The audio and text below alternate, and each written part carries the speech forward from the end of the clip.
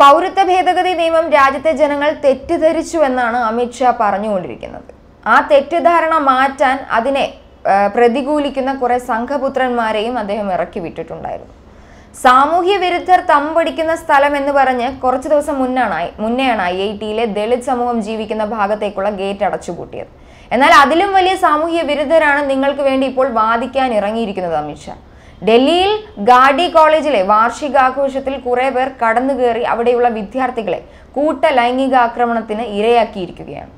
തിരിച്ചറിയൽ കാർഡ് പോലും ഇല്ലാത്ത നിരവധി പേരെ കോളേജിലേക്ക് കടത്തി വിടുകയായിരുന്നെന്നാണ് വിദ്യാർത്ഥികൾ പറയുന്നത്.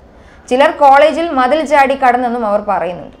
ഈ സാഹസികത കാണിച്ച ആ പൗരന്മാർ ആരാണെന്ന് അറിയണ്ടേ? പുറത്തു നിന്നെത്തിയ പൗരത്വ ഭേദഗതി നിയമത്തെ അനുകൂലിക്കുന്നവരാണ് ആക്രമണം നടത്തിയത്. ഇത് ഞങ്ങൾ പറയുന്നതല്ല, അതിനിരയായ പെൺകുട്ടികൾ തന്നെ പറഞ്ഞതാണ്. അതിക്രമിച്ചു കയറിയവർ പരിപാടിക്കിടെ ശരീരത്തിൽ സ്പർശിച്ചു, ബലമായി കടന്നുപിടിച്ചു, അശ്ലീല പ്രദർശനം നടത്തിയെന്നുമാണ് വിദ്യാർത്ഥികൾ ഒരാൾ ട്വിറ്ററിൽ കുറിച്ചത്. ഡൽഹിയിൽ CAA അനുകൂല പരിപാടിക്ക് എത്തിയവരാണ് ക്യാമ്പസിൽ അതിക്രമിച്ചു കയറിയതെന്നും ഇവർ മദ്യപിച്ചിരുന്നതായും വിദ്യാർത്ഥികൾ പറയുന്നുണ്ട്. എന്നാൽ കോളേജിന്റെ പ്രതികരണമാണ് അത്ഭുതം. പക്ഷെ അതിന് അത്ഭുതമെന്ന് തീർത്തും പറയാൻ സാധിക്കില്ല.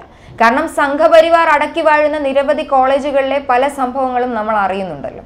സുരക്ഷയ്ക്കായി പ്രത്യേക ജീവനക്കാരെയും പോലീസിനെയും നിയോഗിച്ചിരുന്നെന്നും പെൺകുട്ടികൾക്കായി അനുവദിച്ചിരുന്ന സ്ഥലത്ത് നിന്ന് പുറത്തു കടന്നുപോയവർക്കാണ് മോശം അനുഭവം ഉണ്ടായതെന്നുമാണ് പ്രിൻസിപ്പൽ പറയുന്നത്. സ്വന്തം ഇഷ്ടപ്രകാരമായിരിക്കാം ഇവർ പുറത്ത് കടന്നുപോയതെന്നും പ്രിൻസിപ്പൽ പറയുന്നുണ്ട്. പരിപാടിയിൽ ഡൽഹി സർവകലാശാലയ്ക്ക് കീഴിലെ ആൺകുട്ടികൾക്കും പ്രവേശനം അനുവദിച്ചിരുന്നതായും അദ്ദേഹം വ്യക്തമാക്കുന്നുണ്ട്.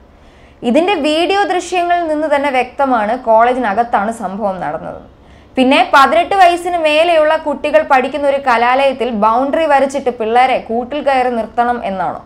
ആൺകുട്ടികളും പെൺകുട്ടികളും ഒന്നിച്ച് നിന്നെടുത്ത് ഇങ്ങനെയൊക്കെ സംഭവിക്കുന്നത് സ്വാഭാവികമെന്ന് ഇനിയും വളരാത്ത നിങ്ങളുടെ തലയിലെ അഭിപ്രായം ഒരു കാരണമായി നമുക്ക് എടുക്കാൻ സാധിക്കില്ല. അത്ര സുരക്ഷ ഏർപ്പെടുത്തിയിരുന്നെങ്കിൽ ഒരു കോളേജ് പരിസരത്ത് ഇത് എങ്ങനെയാണ് സംഭവിക്കുന്നത്? ഇത്തരം അക്രമങ്ങൾ നടത്താനാണ് ഇങ്ങനെ കുറെ പേർ കേന്ദ്ര സർക്കാർ ഗോദയിൽ ഇറക്കി വിട്ടിരിക്കുന്നത്. ഇപ്പോൾ മനസ്സിലായില്ലേ ഇവിടുത്തെ യഥാർത്ഥ സാമൂഹ്യ വിരുദ്ധർ ആരാണ് എന്നുള്ളത്?